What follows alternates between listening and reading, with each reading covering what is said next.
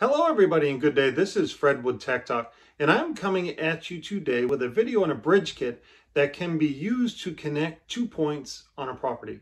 This is very popular in our campgrounds and marinas where we may have a modem or a router provided by the internet service provider in an office building, but we want to distribute Wi-Fi to a fuel dock or a slip for the boats in a campground.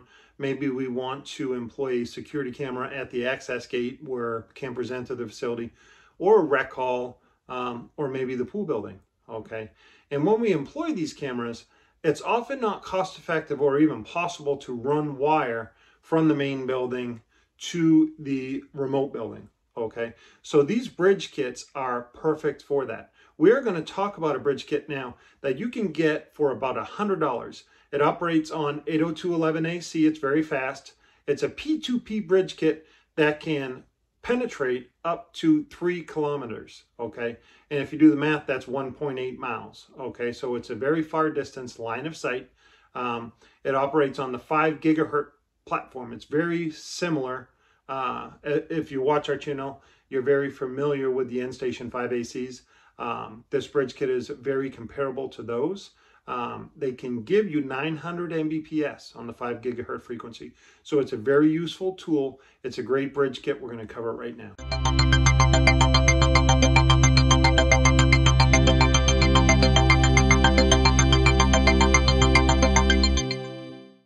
Okay, let's get into the meat and potatoes. Before we do, you know the drill. There is a subscribe button in the bottom right-hand corner of your screen. Please consider clicking that and subscribing to our channel. That way you'll be notified when we upload future content. Also, like the video if it's useful to you, and as always, leave comments. A lot of these videos are based on subscriber questions and comments. So yes, if you haven't guessed, we are indeed talking about KuWfi. Okay, this is a CPE 200 bridge kit. Okay, it operates on the 802.11ax platform. They are point-to-point and point-to-multi-point bridges. These guys can see each other at a distance of up to 1.8 miles, okay, line of sight. By line of sight, we mean the white on each of the access point must be able to see each other, at least a portion of the white. These are not going to be able to go through thick forests or steel buildings or anything like that. This is for an outside environment where you have line of sight. But if you do, they are phenomenal, okay? So let's go ahead and unbox this and show you the components on the inside. All right, so we have removed the items from the box. As you can see, there is a transmitting and receiving bridge. These are your 24-volt PoE injectors, and you have the 2 Cat6 patch cables, okay? We also have a power supply here. These will need power. So the first thing you're going to do is remove the weatherproof cover from the access point. There is a tab on the bottom here. You just squeeze that and push these out, okay? Just like so. Once you do that, when you open this, you will see 2 ports. One will be labeled WAN and one will be labeled LAN. The WAN port, okay, needs to be plugged into the PoE injector, okay? Oftentimes with bridges and access points, it will say PoE right on the access point. This does not. So it must go into the WAN. So what we do is we remove the Cat6 patch cable, okay? We're gonna plug that into the WAN port, like so, okay? It's gonna go through this weatherproof slot. We're going to take our 24-volt PoE injector out that comes with the kit, and there are 2 ports. They are labeled LAN and PoE, okay? The one labeled PoE will plug into the cable connected to the access point, just like so, okay? And we will plug that in and fire it up, okay? While that is happening, we will do the same thing with the second access point. Again, PoE port of the PoE plug, plugs into the WAN port of the access point. Okay, you can see that right there. So we'll do that.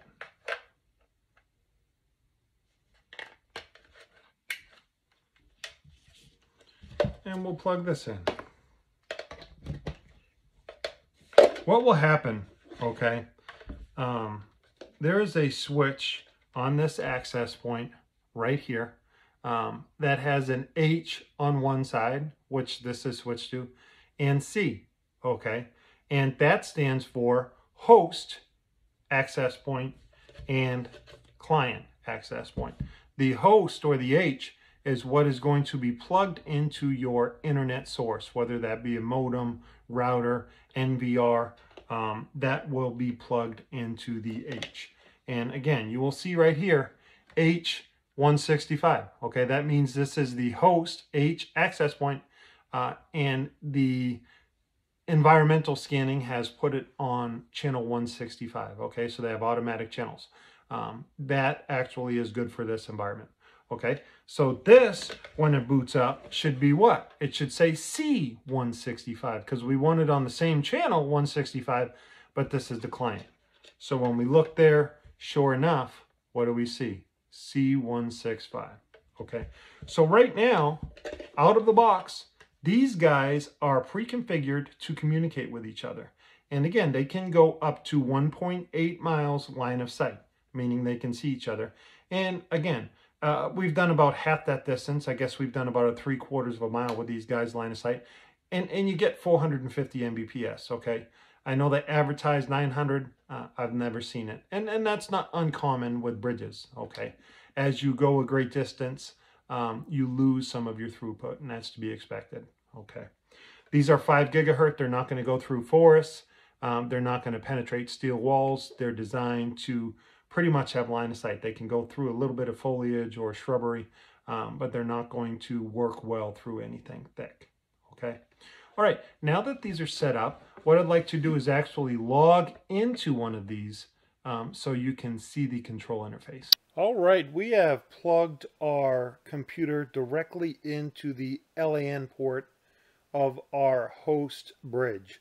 Again, the host bridge is plugged into your internet service, okay? If you're trying to continue your internet service and pass it on to a router with the bridge, the host, the H access point would be plugged into that modem or router. And the C, the client access point, that LAN port would be plugged into the camera or access point in the field on the remote building. Okay, so we're going to do a speed test to see what we are getting. We are at the office, and unfortunately we only get 100 Mbps here. But we should be seeing a majority of that. So let's do a speed test and see what we're seeing.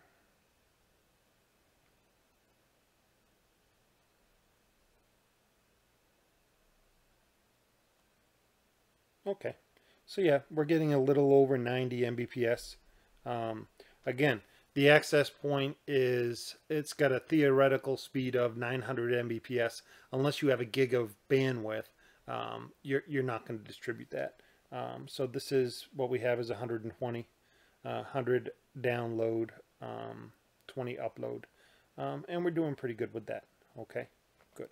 So the next thing we want to do is log in. I want to log into the access point to show you the interface. Okay, and in order to do that, you can see on the screen right now, these access points come shipped from the manufacturer, with the host access point having a static IP address of 192.168.188.253. Okay, and the client access point, its default access, its default IP address is 192.168.188.100. Okay, so in order to log into those, they're not in DHCP, they're static IP. So in order to log into those, you are going to have to switch your computer's gateway to match the access points. And we've covered how to do this on a couple different videos, but you hit the Windows button and the letter X on your keyboard, okay? That will bring up a prompt, which you can see on your screen now, that says network connections, okay? We're going to click onto that. This computer has been upgraded to Windows 11, so this is how you switch your Ethernet adapters gateway using Windows 11. It's very similar with Windows 10. You're just going to go into Ethernet here, okay? And IP assignment, right now you will see it as DHCP, which is automatic configuration. We're just going to hit edit here and switch that to manual, okay? And we're going to turn on IPv4, and for the IP address we are going to type 192.168.188.200, okay, with a subnet 255.255.255.0. And this is going to get us on the same gateway. It's giving the computer we're using an IP address on the same gateway as those client bridges, as the access points. So we're going to be able to log into them now. Okay. So I'll hit save. And again, we said the host is 192.168.188.253. Okay. Here it is. Okay. The default login, which I'll show you how to change, is admin, okay? And we do want to change that. This is a very cool interface. It's very simple to use, okay? You can go to Wizard and you can see that our host access point is actually in AP mode, as it should be. You can click on the Wi-Fi tab here, okay? It has the ability, the bridge that is on the host side to give off a Wi-Fi broadcast SSID. So you could change this and actually connect to this bridge for Wi-Fi usage. Keep in mind, if you do that, you are taking bandwidth away from the client end where your camera or access point is. But if you wanted to, you could change this to, you know, house Wi-Fi or whatever you want it to be. And you could also change the password right here. Its default is 8 6s. You could change that and customize that however you want, you know. You can also go into network. It is set up again with a static IP. If you want to change these bridges and put them in DHCP instead of static IP, we could put get IP from gateway. And when we click that and hit apply, when the access point reboots, it's going to allow your modem or router to issue it a favorable IP address on your network. Okay. And the last thing you may want to look at is under Wi-Fi and the advanced tab. Okay. You will see these are shipped from China. So you would want to change the country region on these to the United States, and you would also want to change the 5G mode from 802.11an to 802.11ac. okay, AC is a later technology. It's faster. Okay, so we want to get as much throughput through these guys as possible, and that's why we're picking 802.11ac. Okay, of course TX power is on max. And those are pretty much the changes you can make from the interface. Okay.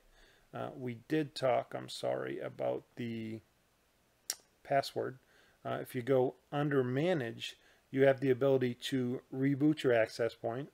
You can also give it a reboot time. So every day, if you want it to reboot, you know, at 2300, you can have it do that. This is not a bad idea to do. Because it keeps everything fresh, particularly if it's in DHCP. It's going to boot up and reboot and make sure the modem or the router is giving it a good IP address and that it has a good connection to distribute to that client out in the field. So you can certainly do the automatic reboot and modify password right here. Okay. Again, the old password is admin. We could type in admin and we could give it a new password. Okay. Simple as that. Again, these are very cost-effective access points. You can get this bridge kit for under $100. And from my experience, it can hang in there with our favorite bridge kit, which is obviously the End Station 5 ACs. But with the chipset shortage and with availability the way that it is right now, this is a great alternative. These are readily available on Amazon. There is a link in the description of this video to order this product. Okay, hopefully you enjoyed the video. Again, please subscribe to our channel if you have not yet done so. There is a subscribe button in the bottom right hand corner of your screen. Also, like the video if this content has been useful, and as always, leave comments. A lot of these videos are based on subscriber questions and comments. Until next time, we'll see you in the field.